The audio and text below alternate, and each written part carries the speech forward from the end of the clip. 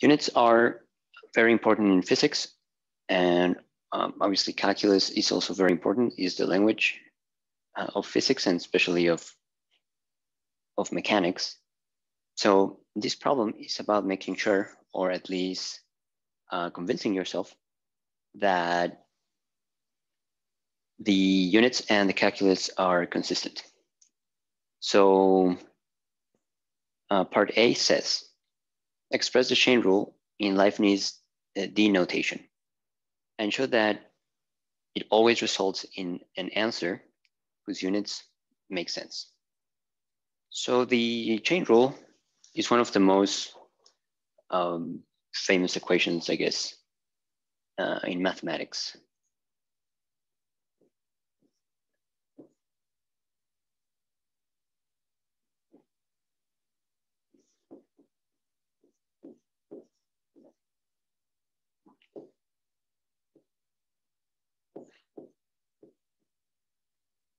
And it's that one.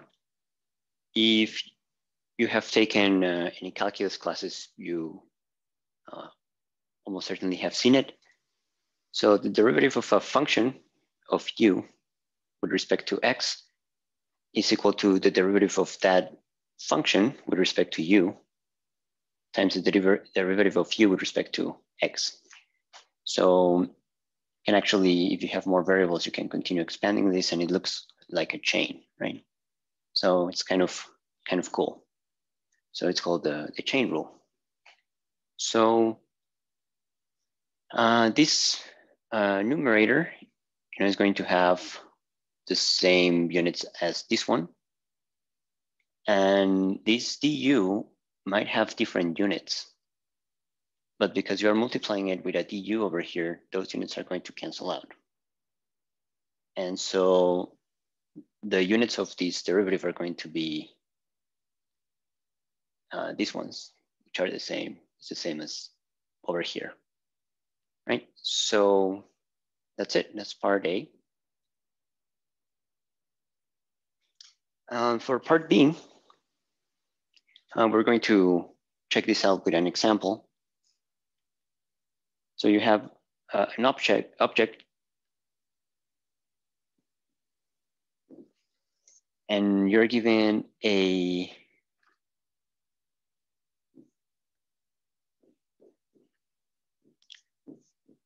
position equation.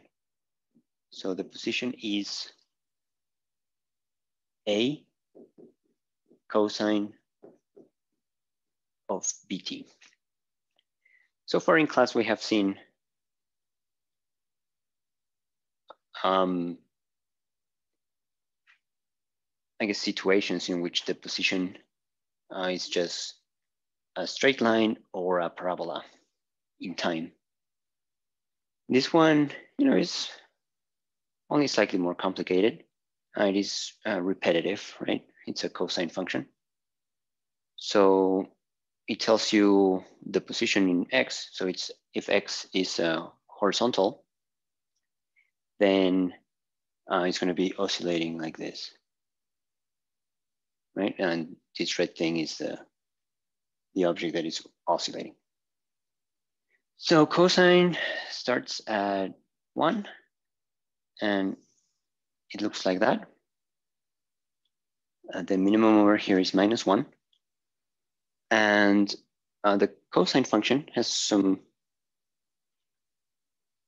interesting things that which we'll remember. So this whole function, we're multiplying it times a.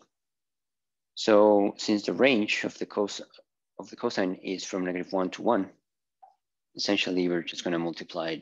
The maximum value is going to be a, and the minimum value is going to be -a. So if your body starts here, or your particle, and it's going to be moving like this, then from here to here, it's kind of like this. From here to here is the amplitude of this oscillation. Okay, and so the argument of the cosine has to be unitless. This is a function that does not take units. and it doesn't produce units either. So that means that if this is position, then the units of A have to be meters, right? Or some unit of length. And the cosine is going to be unitless. So you just have the meters. That's easy. The amplitude, yes, you can measure it. It's a distance. The time here has units of seconds.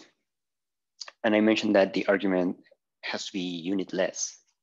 So that means that B ought to have units of 1/second, right? So that it is unitless. So the I guess the angular distance that it takes the cosine to go back and forth, one oscillation, is 2 pi in radians. So this is pi over 2, and this is 3 pi over 2.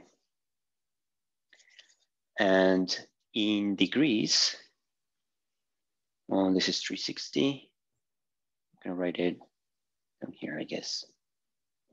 This is 180, this is 90, and this is 270. Okay, so you need a constant, that B, so that the whole time that it takes is going to be normalized by these 2 pi radians. Okay, so that's a lot of information about the cosine, but that's also the answer to part B. Part B, an object has a position as a function of time given by x equals a cosine of bt, where a and b are constants. Infer the units of a. We said that a, the units have to be meters.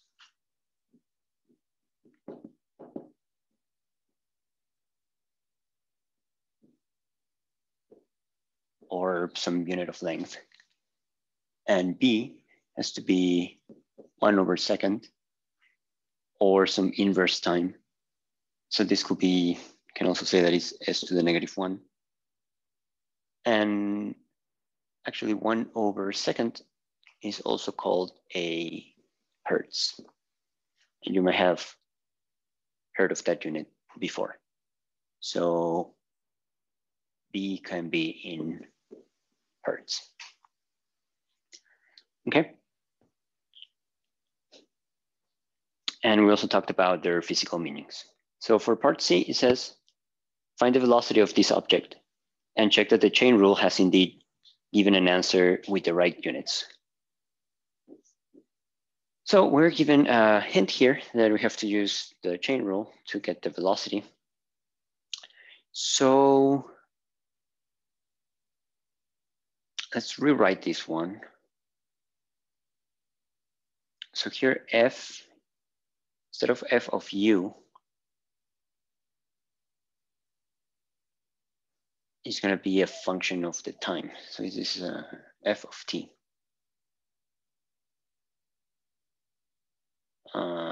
Sorry, no, it's a function of pt. Okay, so this is going to be t, and this is going to be t.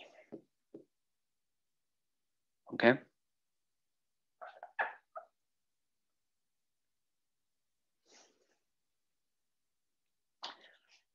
So the derivative with respect to time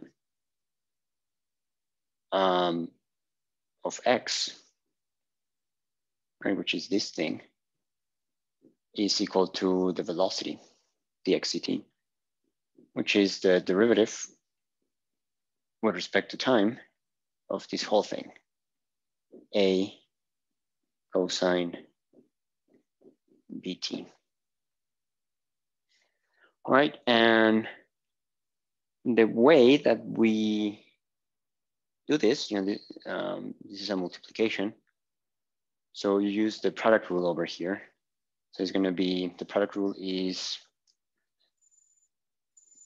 derivative of u times v with respect to x is equal to u, derivative of v with respect to x, plus v, derivative of u with respect to x. Okay, this is a multiplication, the derivative of a multiplication. So that means that this is going to be derivative. So this one is u and this one is v. So a, derivative with respect to time of cosine of bt plus cosine of bt, derivative of a with respect to time. But we are told in the problem, and we know that a is a constant, so the derivative of a constant is 0, and it's multiplying this times this cosine, so this whole thing is 0. Okay, so then this is equal to a, derivative with respect to time of cosine bt. And now we're going to use, I'm going to erase this one so that we don't get confused. We need this derivative. So cosine bt is going to be f of u. Okay, so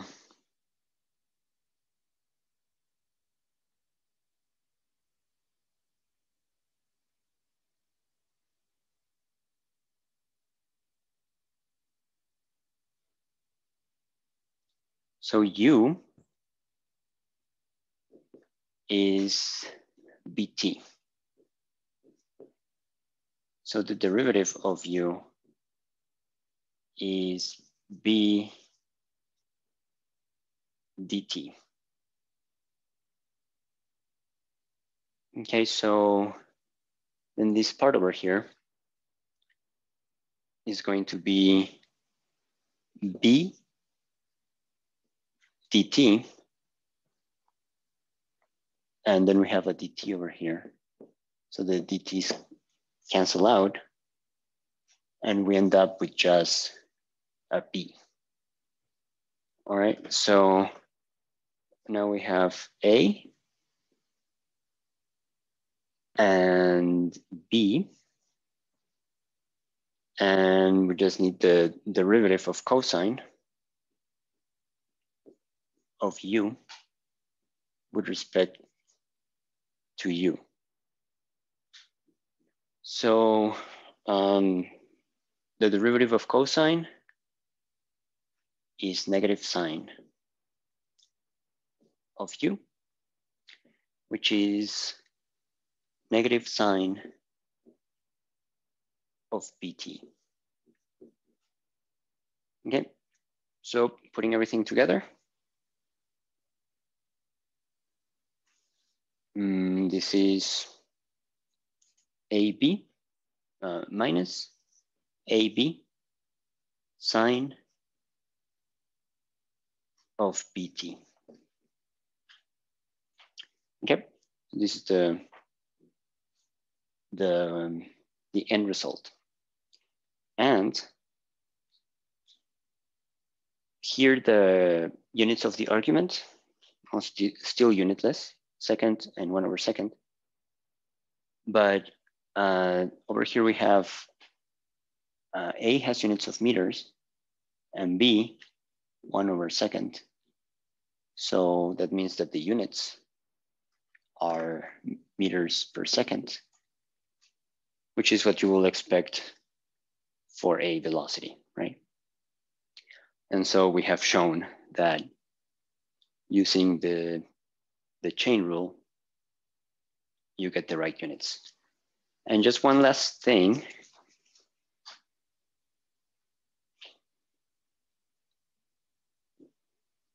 Cosine looks like that, and sine looks like that.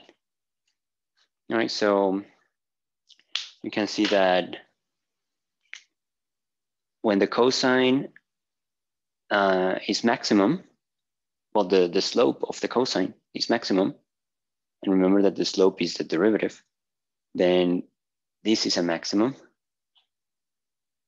Although it has to be inverted because here the slope is negative, right? So if you plot negative sine, then it looks like this. Okay, so you have the maximum of the slope here, also the maximum of the slope, positive here, and over here the slope is 0 and the values are 0. And so that's why the derivative of the cosine is a negative sign. All right, so this is a good problem. I hope you enjoyed it.